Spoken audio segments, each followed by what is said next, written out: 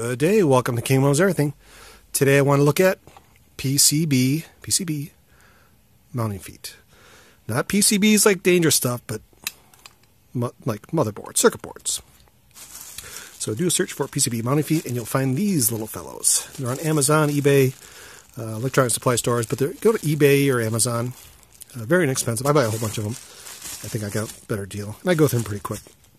But what you do is you put these in the little mounting holes of your motherboards. This here is just like a video. I think it's RGB to VGA or that kind of board. But you can kind of see I have 4 of them on here. And what you'll be able to do is you put them how you like them, how you want to mount it. And then it gives you a little bit of space. So when you mount it to your plywood, the back of the board, on little contacts and stuff like that, aren't touching anything, and you get a little airflow. This one probably doesn't need much airflow in the back. It's got a heat sink on the front, but it's nice to have a little airflow behind it.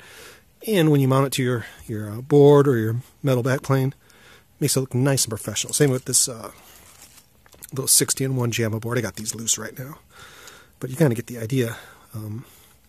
Just kind of mount them how you like them, tighten them down, put a couple screws in your plywood of your JAMA cabinet or your arcade cabinet, and it'll be nice and professional. Then it's nicely secured, because you just don't want to screw this onto a piece of plywood and have it jammed up against it or try to make some little standoffs. This makes it look nice and clean, nice clean install, nice professional. So there you go. That is how you mount these nice little circuit boards in your cabinet or whatever project you want to do. Search for PCB mounting feet. Have a great day.